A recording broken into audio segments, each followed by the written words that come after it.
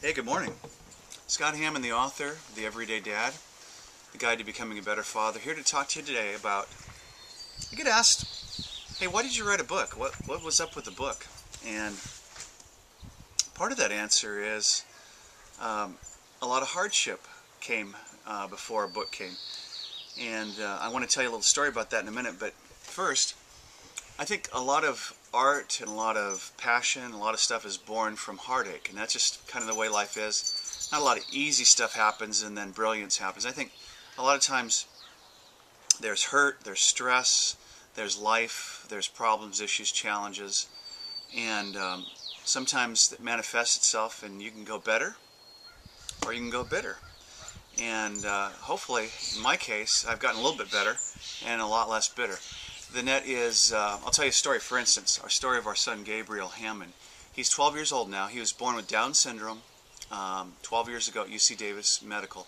My wife was in bed rest for 3 months. We were told, hey, maybe he could have Down syndrome.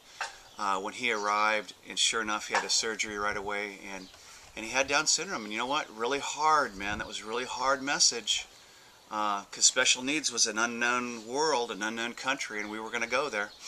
And our son was not going to be a brain surgeon or a football player, but he was going to, we decided we were going to help him love God and love people. And if we did that, we did our job. So it's been a rough road to hope, but you know what? We've learned a lot from it. God showed us a lot, and there's been a lot of growth as a result of having Gabriel in our family, and still does. He's one of those guys, hey, there he goes now. He's really in the moment. He has fun. He still has his challenges. And we're helping him with that because I've made a commitment as a father. And fathering is all about commitment, and that's why I wrote the book. Scott Hammond, the guide to becoming a better father, the everyday dad, wanting to encourage you with your hardship, your challenge, the stuff you're going through, to see if that doesn't manifest itself in something good, because you have a message that others are literally dying to hear.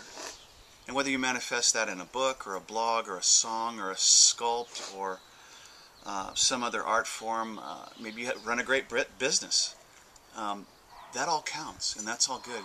When you do it right, do it out of love, and do it as you process the stuff of life. Scott Hammond again, the author of The Everyday Dad, wishing you a great parenting day every single day.